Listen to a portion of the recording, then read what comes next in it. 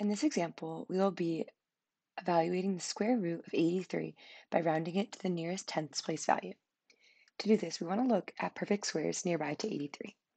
An example of this is 9 squared, which is 81. We can also look at 10 squared, which is 100. 83 lies between 81 and 100.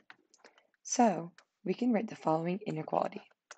The square root of 81 is less than the square root of 83, which is less than the square root of 100. And this is true because 81 is less than 83, which is less than 100. Now we can simplify. The square root of 81 becomes 9 because 9 squared is 81. The square root of 100 becomes 10 because 10 squared is 100.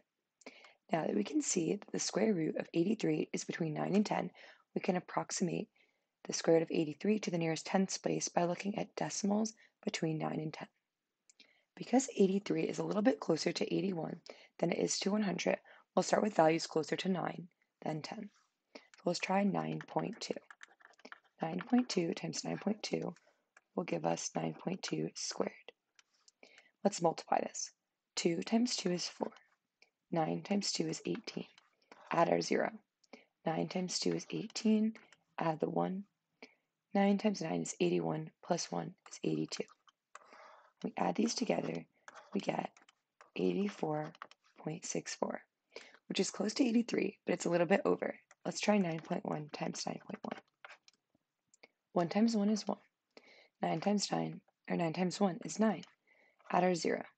9 times 1 is 9. 9 times 9 is 81. We add these together, we end up getting 82.81.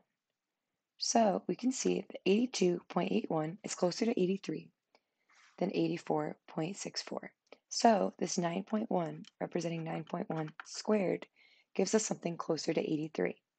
Therefore, we can approximate the square root of 83 as about 9.1.